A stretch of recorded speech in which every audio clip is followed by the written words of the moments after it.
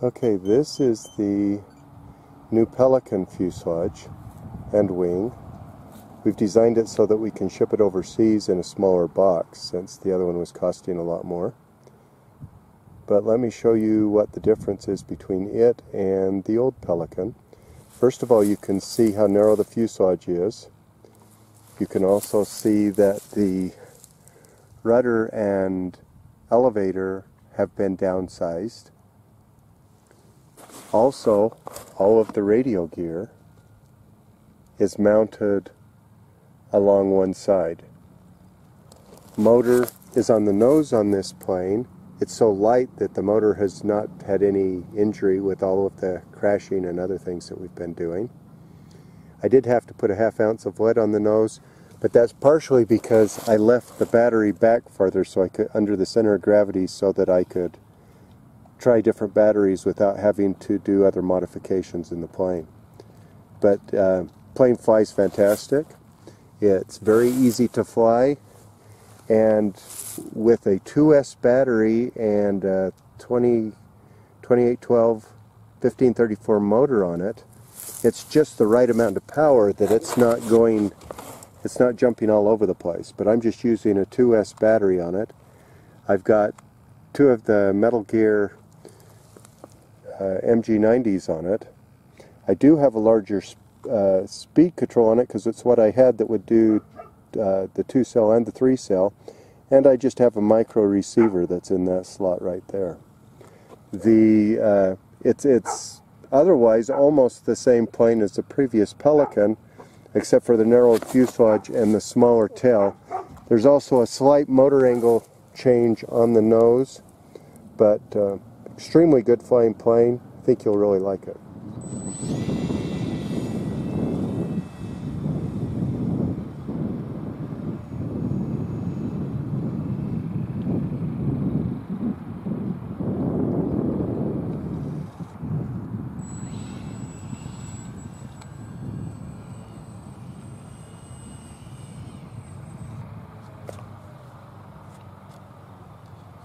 Got it?